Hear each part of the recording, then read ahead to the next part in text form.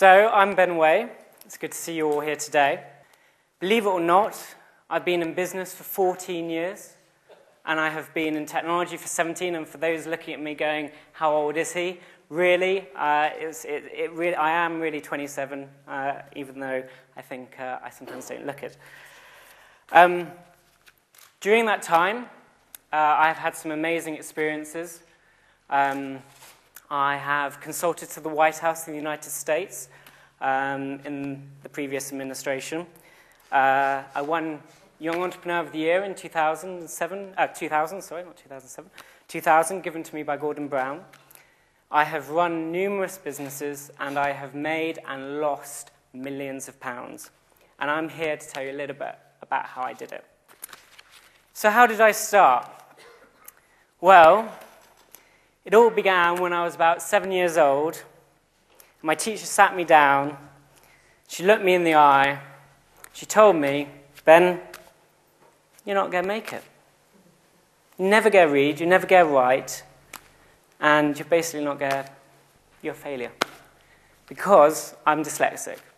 And she basically wrote me off. And from that moment, I knew I'd do something different with my life. I knew that I wasn't going to be like everyone else, and I'd fight against what she said. So, at 9 years old, I was incredibly lucky to be given a laptop by the local authority. This was back in the day where laptops were more like 40-pound bags. I mean, it was a hell of a weight. And basically, just got very good at computers. And by the time I was about 13, 14, my parents' friends were ringing me up and going, you know, oh, my computer's crashed, can you come over and help? I was like, yeah, sure, you know. And I thought, well, you know, I'm giving out all this advice. Why don't I start my own business? So on my 15th birthday, I started my first company, which was quite a small business. It was just helping people out with their computers. Did my accounts and invoicing in between lessons. My teachers hated me. And the business started to grow. And, you know, I'm now 16. I've got premises and some people working for me. And a girl a girl at my school came to me and said, well, you're doing something interesting. Would you mind if I wrote an article for the local newspaper? And I said, well, you know, if you think anybody would be interested, and this was well before the days of Last Minute or any of the dot-com entrepreneurs, I said, yeah, sure, you know. So I wake up the next morning, I'm walking to school, and plastered all over the billboards is Ben Way's £60,000 a year computer business. And it had hit the front page of the local newspaper. And I was like, wow, you know, and from then on, everything changed, because one thing the media do is blow everything out of proportion. So I ended up doing Esther Ranson and Kilroy and The Big Breakfast, just all these amazing things that I never thought I'd ever get to do. And my life would never be the same again.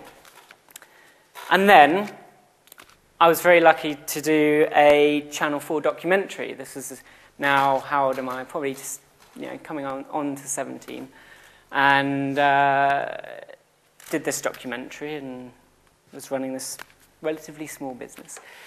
And after this documentary, Channel 4 documentary, some investors rang me up and said, we've got lots of money to spend.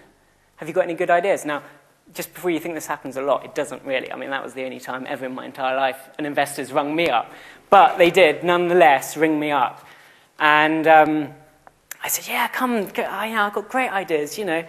So got them over to my offices, and they sat down. I told them my ideas, and I hadn't really even thought about investment before, because I was running a profitable computer consultancy. What the Henry did I need investment for?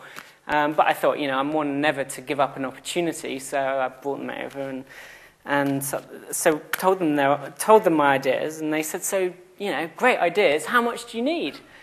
And I was like, yeah, I haven't really thought this through, you know. I was there, sitting there, you know, and I said, well, yeah, I thought I'd go for a nice round number. I said, you know, around £25 million should do it. And they said, that's just the amount we want to invest. That doesn't happen often either. The funny thing was, though, inside it was like winning the lottery. But of course, I had to be that, yeah, 25 million, very good, very good. So, yeah, it was a phenomenal experience. I can't deny that, and it doesn't happen often. But then, and that just really does show you, and this is another thing for the entrepreneurs out there. If you don't ask, you don't get. You really got to go out there and get what you want. So then the real hard work started. Raising £25 million it was not as easy as just asking for it. We went through what I can only say is thousands of pages of legal documents and 3 months of a lot of hard work, and from that learned a hell of a lot about legals, and funnily enough it was a Jersey company, so I learned a lot about Jersey law. It taught me some really valuable lessons, because the day we were supposed to sign, I was supposed to keep control of this company. I was supposed to have 51%, and that was what we did, the deal we did. We worked 3 months to do this deal. It came to the day of signing. They sat me down, and they said, we want control of the company. We want 51%. If you don't sign now, we're not doing the deal. So here I am, 17 years old, £25 million on the table. What do I do? I'm 17, I took the money, of course. But that was just the start of the problems. And I have to say that it was a very difficult time.